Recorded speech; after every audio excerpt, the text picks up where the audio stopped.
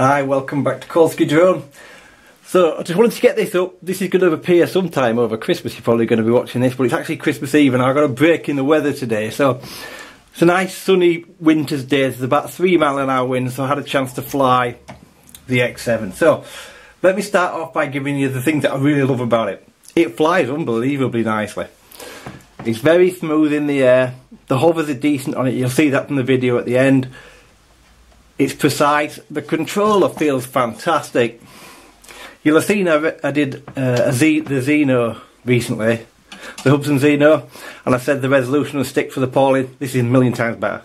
This controller's resolution on the sticks is so much better than the Xeno. Why, I do not know, but this thing's so much more precise. I'm not saying it's a better drone, don't get me wrong, I'm not saying that for a minute, but I'm saying the sticks are that good on it. So, the controller's fantastic, the camera looks sharp, the motors seem fantastic, it's very, very smooth in the air, and it is quite fast. It records to the SD card. I had no problem with it recording. The video recorded. It will ask you to format the SD card when you put it in. Now a lot of drones have started doing that, so if you're taking this out of another quad and you're using it on another quad, make sure you've got the footage off that SD card before you take it out, because it's going to format over the top of it. The props seem good. They seem quite well balanced. It doesn't seem to have a lot of vibration. It doesn't wander around in the air. And like I said, it flies nice. It's very precise in its turn. You get the cheaper GPS drones all do the same. When you're coming in hard and you're coming in fast and you turn, you're going to get a bit of wobble in the air. They're all going to do that. This is not a DJI drone. And like I say, the controller's fantastic. I love everything about this controller. It's light. And that's the only thing that I would say about it. It feels light and it feels a bit cheap in your hand, but the thing's amazingly good. Flies fantastically well in altitude hold mode as well as GPS. It found a GPS lock very, very quickly. The auto takeoff and land works fantastic. I haven't tried a return to home, I'll do that on another video, and I haven't tried any of the features or a range test. This was just a quick flight outside, just to get you some footage up so you can see what it's like if you were thinking about buying one. So let's go to the bad points, because there are some. 2 of them are quite major. So the first one is the app. So let me just show you the app. So this is the iPhone app. I'll just go into the app itself because I don't need to have it connected up. Just find it. Enjoy Fly it's called. So we go into the app. And if you just look at this app, there in my general settings, can you see where it says voltage, etc.? And then it says calibrate compass, gyro calibration, pair, etc. Okay, now I'm just going to show you the Android app. I'm sure I've got it on this one.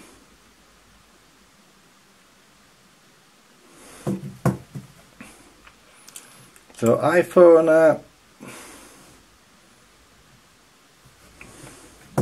Interface view. Let me just show you this quick because it's very important that you know this. Can you spot the difference on the app? One's got a low power alarm, one hasn't. Can you see it? Okay, this must have been the older version of the app.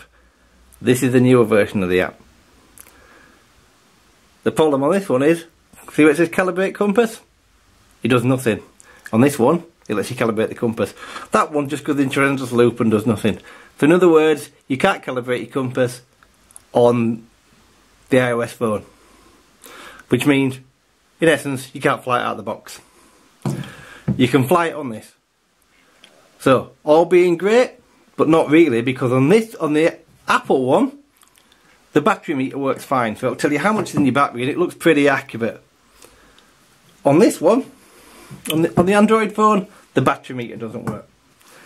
So between them, you've sort of got something that works. And I know it's probably a bug and I know that it's something that hasn't fixed it, but it's nearly 2019. You don't release a drone with a software being that garbage. So you can't fly it with an iPhone, you can fly it with this. The second problem is probably the biggest, is one of the biggest ones, maybe the biggest. So remember what I told you, they'd made a really good effort to stop this from having any kind of jello. And they did, there's no jello on the video you're going to see. Problem is, as soon as it has any kind of wind, look what it does. So that's what your video looks like. So they've gone far too far. So the suggestion is they've gone this far because it's the only way they could stop the jello, or they just haven't bothered.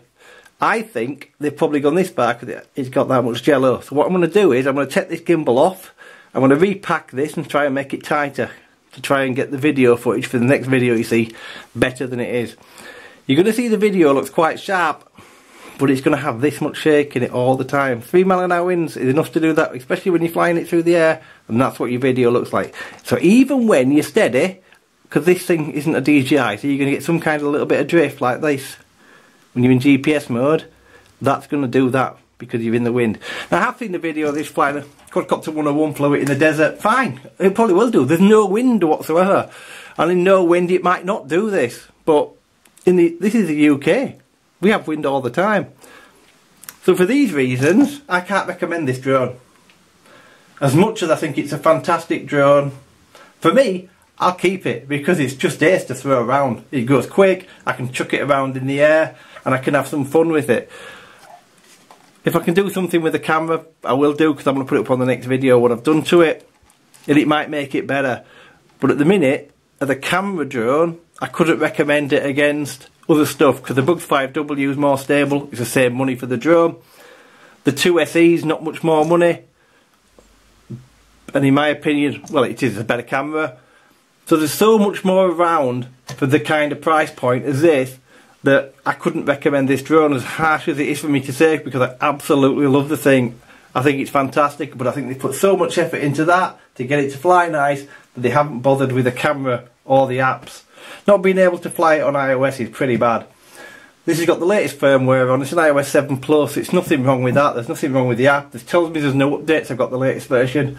On the Android I've got it, but I've got no kind of battery voltage. GPS drone, you need that. So I'm going to leave you with the video coming up, and I will have another video. It's probably, this is going to be well after Christmas now, but you can have another video. I'll do some of the test modes, but the first majority of the test will be to see if I can take some of this play out of here and make it a little bit tighter. You're not going to get perfect video. I'm not saying for 1 minute it's not got a gimbal, but you should get much better than what you're going to see. The thing just shakes that bad, it's untrue, but there's no jello, and they sacrifice one for the other in my opinion. So I hope you had a great Christmas day and Boxing Day, and I shall see you again shortly.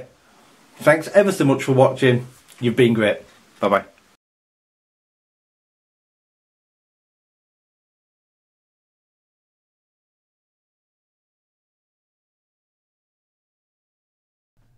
So as you can see from the video, there's an awful lot of shake in the camera in reference to the gimbal that I showed you earlier. But it does look quite sharp if you could just pause that image. I've put a couple of clips in that you're going to see, photos that in between this where it's got stills, and you can see that the camera quality is decent. They just need to get it right. Like I say, the next video I will try and stabilise that gimbal by making it tighter on its mount, and hopefully it will take away some of that. I hope you can also see how stable it looks in the inset footage taken from the GoPro, because it is a stable drone. It flies amazing, and it is such a shame that I can't recommend it. But hey ho, this is how it goes.